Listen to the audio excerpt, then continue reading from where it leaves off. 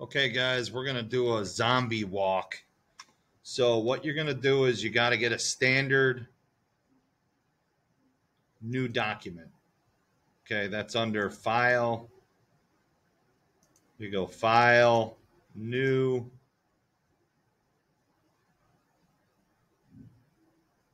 and you're going to go Standard. Okay, and hit Create. All right, and then what you got to make sure you're on is Asset up here.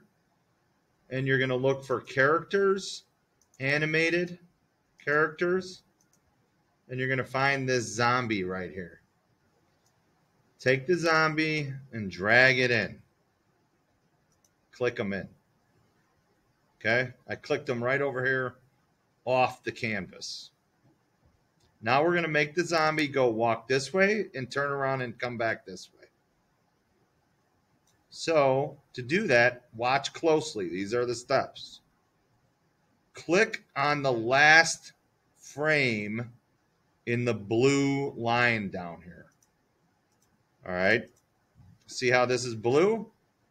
Click over here.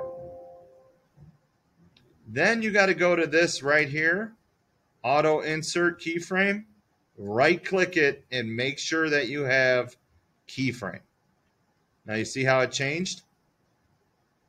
All right, then you're going to drag the zombie all the way off to the other side.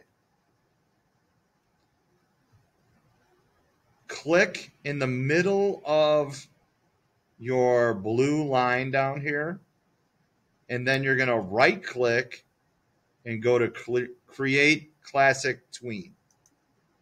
All right, so now the zombie walks across the path. All right, so let's go back to the beginning, and he walks. Now he walks kind of fast. I don't want him to walk real fast. So what I got to do is I got to click over here, double click on this area here, and drag it out further. I'm going to go all the way out to like 70. All right, now he's going to slow down because it's more frames. All right, now we're going to get him to go back. So we're going to click next to this purple with an arrow, click next to it, and put in a keyframe.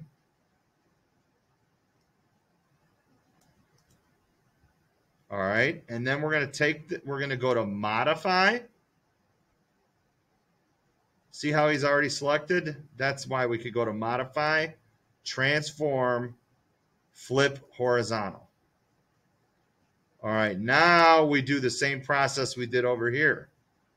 We click over here. We'll go out to like 135. Keyframe. Drag him over to here. And then click in the middle. Hopefully you guys are filling in what to do here right now. Insert, Create Classic Tween. All right, now let's watch and see what he does from the beginning. Nice and slow walking. Goes off the page and then comes back. All right, and if you press this play, it will continue to do it. It just keeps playing over and over in a loop. All right. That is how to extend out and slow down the character. And it's more practice. You need to be really good at this to create your own cartoon. Okay, guys, good luck.